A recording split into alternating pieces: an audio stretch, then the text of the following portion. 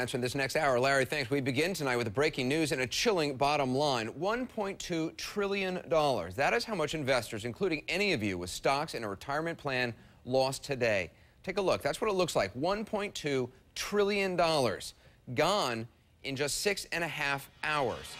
The stock market losing $3 billion a minute today. The biggest dollar losses, the biggest point drop ever, 778 points, and the worst percent decline since the markets reopened after 9/11. Now, right now, we're watching markets around the world react. Asian markets have plunged down tonight. We'll continue to follow that.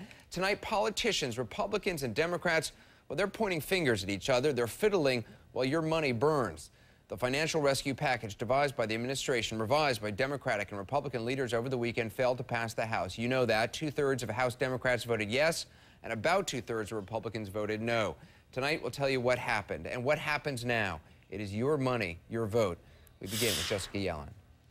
It all broke down so quickly when the bipartisan bailout turned into a political brawl. 67% of the Republican conference decided to put political ideology ahead of the best interests of our great nation. I think that this is a case of a failure of Speaker Pelosi to listen not only to her members, but certainly to our members. How did this go so wrong? When the debate began this morning, the so-called financial rescue legislation was a bitter pill.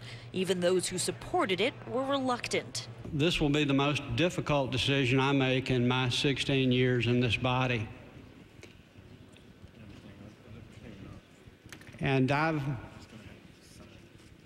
I've decided that the cost of not acting outweighs the cost of acting. None of us came here to have to vote for this mud sandwich.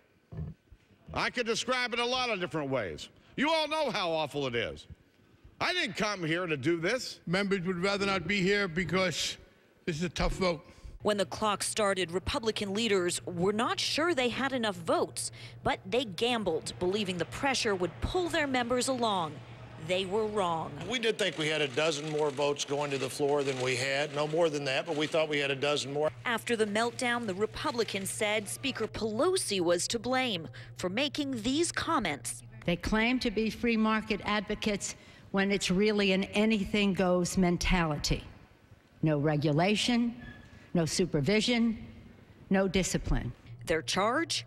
Right here is the reason I believe why this vote failed. And this is Speaker Pelosi's speech that frankly struck the tone of partisanship that frankly was inappropriate in this discussion.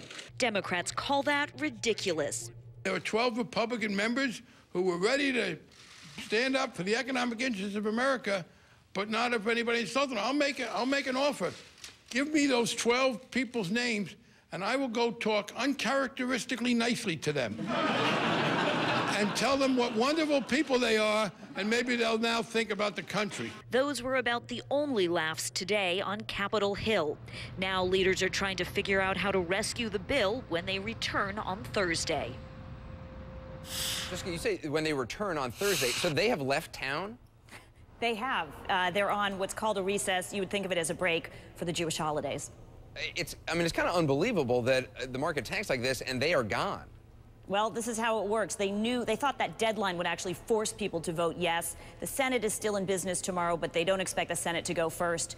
So we got to wait. So did they know that the Dow was tanking as they were voting? Yes, there were members running back and forth on the floor saying it's fallen 200, it's fallen 300. What we're told is some of them were very surprised by the speed at which it fell. But they were aware of what was happening as they voted. And finally, they said, you know, that 12 members or so were so offended by Nancy Pelosi's comments that they switched their vote. Have they named names? Oh, no, they won't tell us those names. And believe me, we have asked. What they're telling us is that there were a number of people, roughly a dozen, who were feeling that they could vote yes, but were upset by the partisan tone, what they call the partisan tone of the debate, the way the Democrats have been describing this in public, and they weren't sure they could bring them along, and because they say Pelosi got partisan, that really did it in. But it really does seem that even because they're admitting that they didn't even know if they had the votes to go in when they were going in, it really does seem a stretch to believe that a couple comments by Nancy Pelosi made them vote against the biggest bailout in history. Amazing. Jessica Yellen, thanks. It is a tough vote, as Jessica said. Members and staffers